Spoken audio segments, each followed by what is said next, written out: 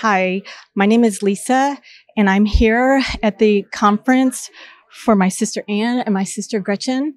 I lost both my sisters to breast cancer, and over the last year, I have been participating in the Compassionate Friends sibling Zoom calls weekly, and they have been so helpful and supportive during my bereavement time.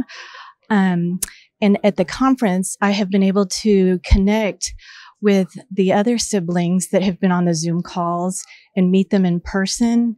And we have all been able to share our stories, say the names and stories of our siblings, and really connect in a really meaningful way.